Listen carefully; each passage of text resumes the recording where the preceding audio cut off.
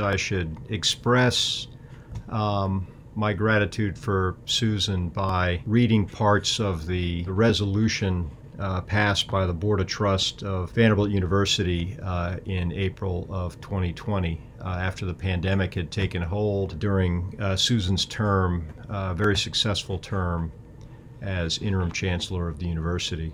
Whereas Susan R. Wente, PhD, was appointed by the Board of Trust to lead the university as Interim Chancellor effective August 16, 2019, following the resignation of Chancellor Zeppos.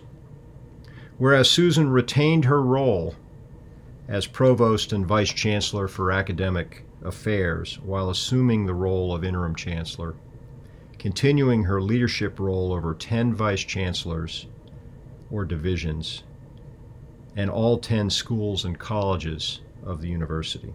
Whereas Interim Chancellor and Provost Wente has effectively led Vanderbilt during the COVID-19 global pandemic, one of the greatest challenges the university has ever faced, with timely, decisive, and responsible actions driven by knowledge, empathy, and a commitment to safeguarding all members of the Vanderbilt community, while encouraging and supporting innovative ways to continue the university's mission of education, research, and discovery.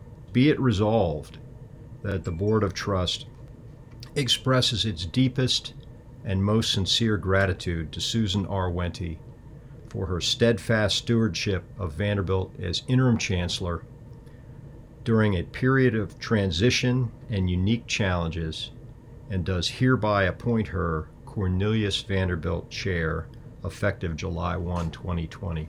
I could not be more thankful for Susan for her contribution to the university over a long period of time, but particularly for her contributions during her period as Interim Chancellor. And we're quite happy that we were able to recognize her good work and her continuing role with a Cornelius Vanderbilt Chair.